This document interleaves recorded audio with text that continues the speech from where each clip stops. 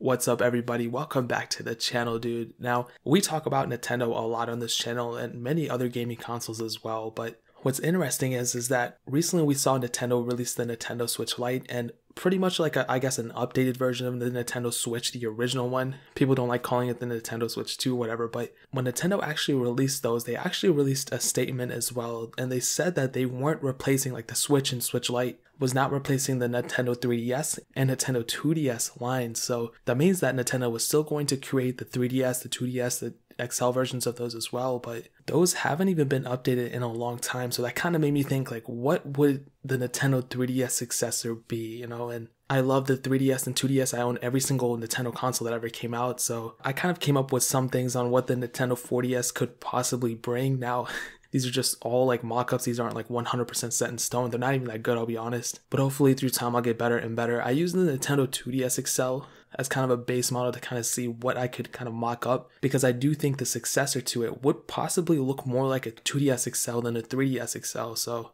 and the naming the 4DS or 40, whatever it's going to be, I don't think that's necessarily going to mean it is a 40 experience. It's just, to differentiate from the 3DS line. Maybe they'll do something with 40, but it's just going to be a gimmick like the 3D toggle thing was on the 3DS. But the biggest change, in my opinion, would probably be the design. So now this is a reach. The first thing I'm going to say, they may remove all the buttons on this thing except like the power button, the volume buttons, but I could totally see them kind of streamlining somewhat of like the Nintendo Switch and also kind of mobile platform gaming, which does not necessarily require joysticks or whatever. So I could see Nintendo tapping into that market, because mobile gaming is pretty much taking over the world. Less and less people are buying physical consoles or physical portable consoles, mostly because our phones and our tablets can make and play very, very great games that are even better graphics and whatever than, just the PlayStation Vita can or a 2DS or 3DS. So I could see Nintendo, if they want to kind of keep continuing down this path of selling games and all that, they would honestly have to kind of catch up with this mobile platform gaming, kind of what the Nintendo Switch has been doing recently. They really knocked it out of the park there, and I feel like they're going to continue that with the 4DS eventually. And because of that mobile platform gaming, whatever, I feel like they're going to remove the buttons, but they're going to make the top screen also touchscreen. So the bottom one was always touchscreen, but the top one will also be touchscreen. They're both going to be capacitive, not resistive. And like I said, they can put emphasis on mobile gaming, but also streaming as well through these portable consoles. Twitch is going up. People want to stream their games online, and not only do they want to stream their games to play, like something like Steam or whatever, but also to upload their gameplay and whatever through Twitch or something, which would be really cool.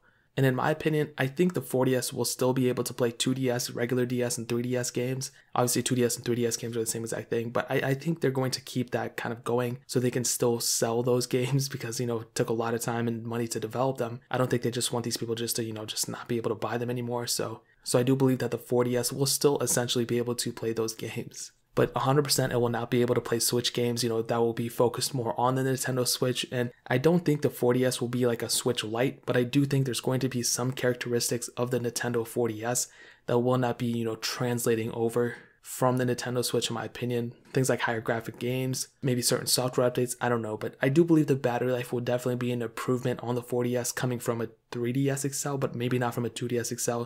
That's such a minor detail. There's no way to even verify that. But another huge thing, it won't have the same software as a 3DS. I think it's going to have, a huge update in terms of the software. It's going to look somewhat similar to the Nintendo Switch, but maybe like a more like light version of that, maybe a more basic version, but it's still going to maintain a pretty decent app store, things like that, for you to be able to download those games from the specific stores and not have to like go to the store, pick it up or whatever. But I do think the software will also be a huge improvement. And like I said, I think Nintendo kind of wants to encompass their whole mobile gaming effort. And in order for them to do that, I think they'll have to make some sort of console like this that, kind of puts the emphasis on those games that you can download straight from the App Store rather than going to the store and pick it up. And we've seen Nintendo really kind of test these things with like with Pokemon Go many years ago, but also like Mario Kart and all those different Mario games, Mario Run, that Nintendo has made for mobile devices. Dog, I'm telling you, I see Nintendo really essentially making a 4DS. I don't know when it's going to come out, probably not until like a year or two from now, but this is kind of what I'm thinking. I made a few renders, like I said, hopefully you guys like them. They're pretty basic at the core, but just this kind of gives us an idea. Hopefully we hear more rumors and stuff about it, and my renders will also improve in quality eventually too. But that's pretty much it, man. If you have any other questions or anything, leave it down in the comment section below. Hit that like button, that would mean so much, but definitely hit that subscribe button. Every single subscriber that we get really does count, so it means so much if you guys could hit that. Also, check out the other links down in the description as well. My Twitter, my Instagram, my second channel. All those links are linked down below. I'd really appreciate if you guys could check it out. But more importantly than everything else, I love every single one of you guys. Hopefully I'll catch you guys in the next video. Peace out till then.